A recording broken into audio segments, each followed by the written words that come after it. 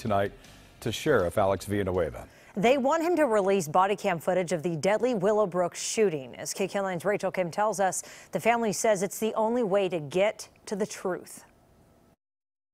We just here. We want what we deserve. That's right. We just want justice. That's it. The family of Fred Williams and community activists say they want to see for themselves what led up to the shooting death of the 25-year-old Willowbrook man on Friday. He wasn't that type.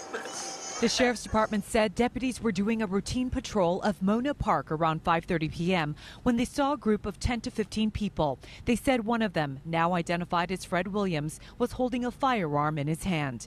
When Williams saw the deputies, sheriff's officials said he began to run. As you can see in this security video, one deputy chased Williams down a driveway and into the backyard.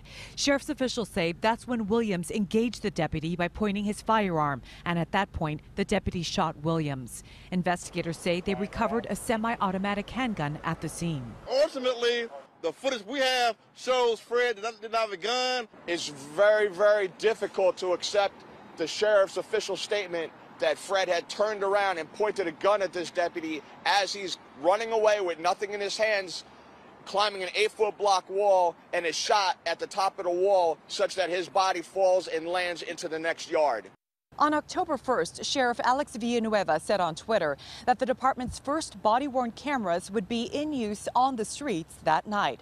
The 5 stations that got the cameras included the Century Station. Now, Mr. Williams' family and community activists want to see what was captured on the deputy's camera. The coroner's office last night confirmed that Fred Williams Jr. was shot in the back by the deputy. The only way we can get to the truth of what happened is release the tape. The sheriff's department released this statement today.